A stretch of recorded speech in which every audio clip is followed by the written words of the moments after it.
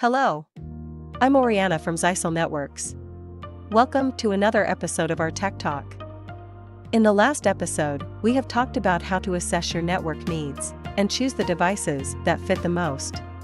In this week, we'll continue to guide you on how to place your access point strategically, reaching stable wireless connection without interference. The way you place the APs greatly impacts their performance, as data is transmitted through wireless signals. By positioning them correctly, we can reduce interference from other factors, extend service range, and enhance transmission rate and stability.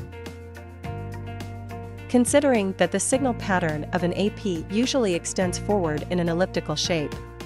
For a given area, the ideal mounting location is the center of the ceiling, while facing down to the floor. This way, the signal reaches everywhere without obstruction. If ceiling mount isn't feasible, you may also place the AP directly on a table, while facing up to the ceiling. Due to signal reflection, most areas in the room can still receive the signal. However, since the AP is placed on the table, for areas where furniture or other objects locate between the AP and the client devices, the signal may be blocked and cause unstable connection. When dealing with multiple rooms, two principles can assist you in deciding where to place the AP. Firstly, ensure that the connecting devices are in line of sight to the AP. This guarantees signal transmission without interference or obstruction. Once the signal is obstructed, the signal strength will be attenuated, leading to unstable communication.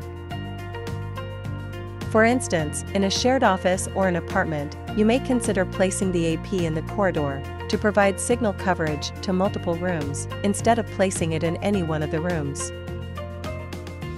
Another guideline is, you can start the placement task at places where users stay most of the time. This can guarantee the smooth Wi-Fi using experience for most users. For example, you can prioritize placing the AP in key areas like living room, study, and bedroom of your house. Comparing to evenly distributing the AP across the entire area, this not only makes the deployment task more easy and efficient, but also bring better using experience to general users. Lastly, we list down some deployment mistakes that usually made by people. First, let the AP lean on the wall vertically.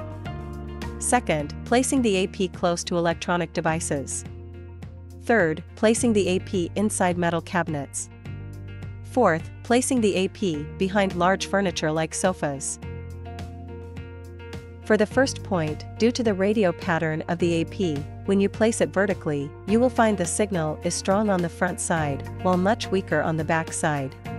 With this deployment, you might suffer from throughput degradation when moving in the venue. It's because the client devices are out of the AP's coverage. Therefore, we recommended placing the AP horizontally to ensure its coverage to all directions instead of concentrating on one side. In general cases, the AP can provide strong signal within a radius of 15 meters. But if people try to hide the AP by placing it at places that mentioned above, these furniture and obstacles can significantly attenuate the signal.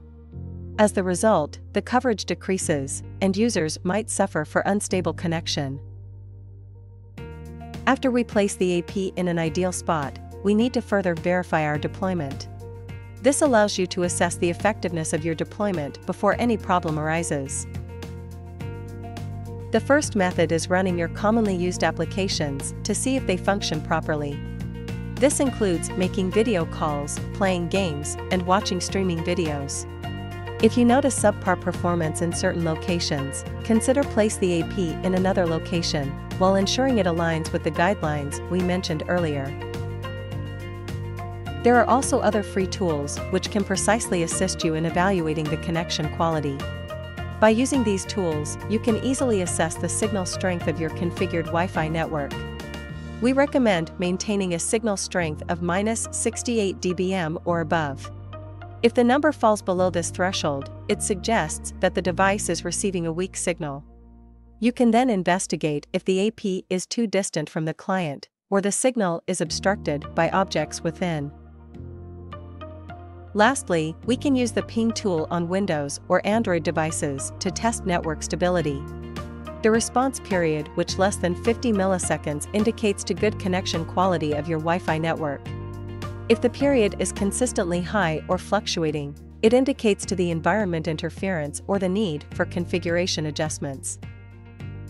If you encountered unstable Wi-Fi connection while finding the responding time is high, feel free to consult our community, where dedicated experts can help you to resolve the issues. Today, we have learned how to place the access point by following some guidelines, and known some places that should be avoided to ensure stable connection. Besides, we also introduced some indicators and approaches to verify your deployment and ensure the robustness of your network. To sum up, placing your access point strategically is crucial to ensure optimal Wi-Fi coverage and performance. By considering these factors throughout the deployment task, you can ensure fast and stable connection to all Wi-Fi users. Well, that's it for today's Tech Talk.